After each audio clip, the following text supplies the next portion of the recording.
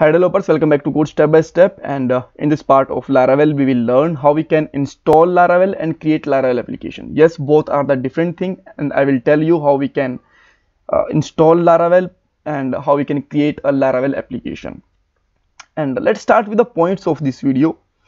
First of all, we must have to check that Composer is installed or not in our system. If this is installed, then that's great, and if the Composer is not installed, you can watch our previous video. Link is given in the description box as well as in the playlist also. After that, we will install Laravel globally. Globally means we have to just Laravel installed only once in our system, and after that, whenever you will create a new Laravel application or project, you can just create the Laravel application. You don't need to install Laravel again.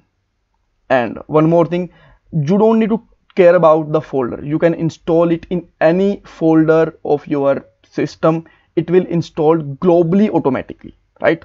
And after that, you can create application in any folder, in any drive, and that will work perfectly. And once our application is created, after that we will start our application and check that everything is working fine or not. And this is my Instagram account if you want to follow me there. So now let's open the command line and simply put here cmd, and here just check that Composer. And if after that command, if it will provide that Composer version and help these helping command, that means Composer installed in your system, and now you can install Laravel also. And if it will gives I'm just making the misspell of this Composer so that I can show you the error. If you find that Composer is not recognized as an internal or external command, that means Composer is not installed your system. And you can watch our previous video. Link is given in the description box as I told you.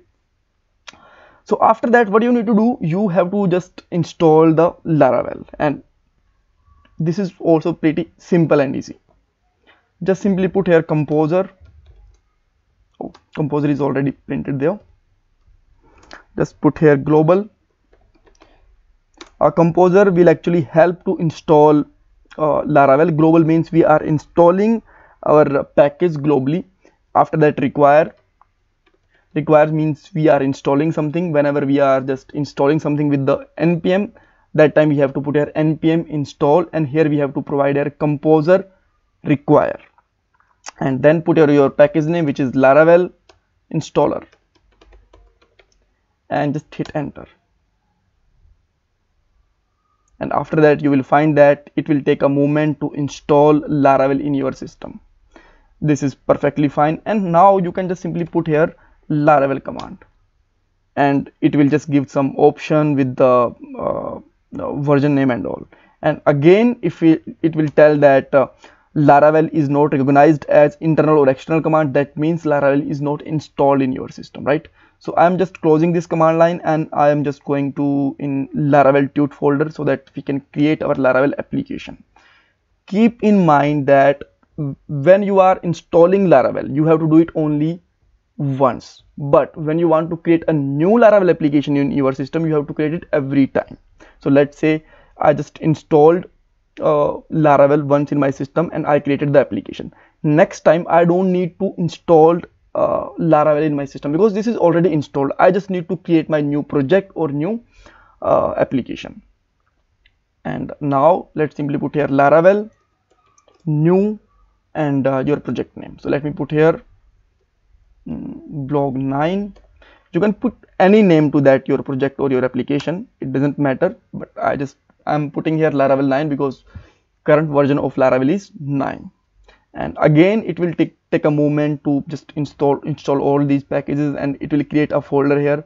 And here in the upcoming video, we will check that what is the files and folder structure of Laravel. Then we will go with the basic things. We will create controller, model, view, then we will go with the intermediate and advanced thing also. And within that time this is installing, I'm requesting you to just subscribe my channel, like this video, and provide feedback in comment box, and it will actually really support me and encourage me to create more videos regarding. So great, Laravel is installed now. So now we have to check that this is working fine or not, and for that we have to just start it. And most of the developer actually make a mistake that they do not enter in the folder that they are created. They just run the command only on the root directory, right? So just go to the your project folder, and now simply run here php artisan serve, and now you can see that your project is running on the localhost and localhost address and 8000 port. So now you can see that your project is still working fine. That's great. And in next video I will tell you how we can make our first change and how we can do the basic things.